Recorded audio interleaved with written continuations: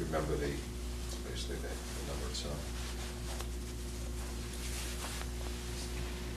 119,651. Lasts forever. Guaranteed. And that was given to you the first day? The first day.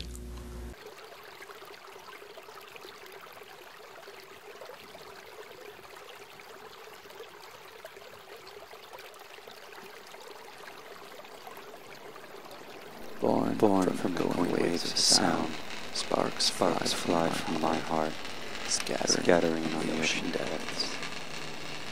At first I was certain they were there, too deep to see. So I waited till I grew tall. I dove down till the pressure popped my ears. Yet found nothing but rocks.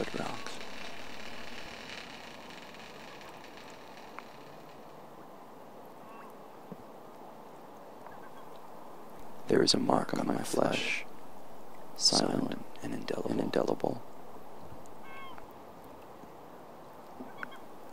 I try to wash it.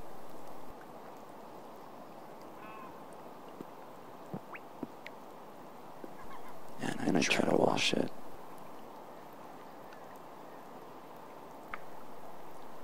And I try to wash it. But it won't leave me alone.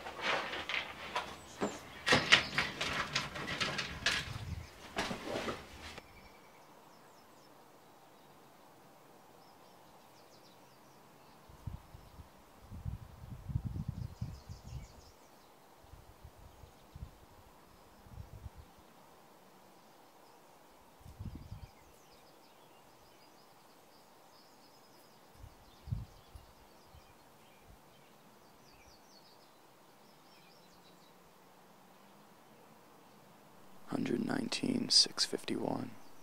A tattoo. The first one I ever saw in my life. And the reason my mother and I exist.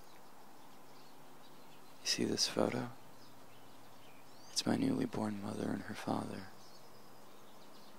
It's a beautiful moment, but there's something insidious to it. So subtle you'd hardly notice. It's a physical manifestation of the world I was born into. It brands him, her, and our lives. I was 11 when my grandfather died. For the last years of his life, I only remember seeing his slow decline as the Alzheimer's worsened. He was a quiet man, but the dementia exacerbated this. I have no memories as a child talking with him. It was a physical relationship of playing with toys and being silly. Words weren't required for us to bond. When I had just turned 14, I toured Germany with my mother and grandmother to see where he grew up and meet with fellow survivors he'd known.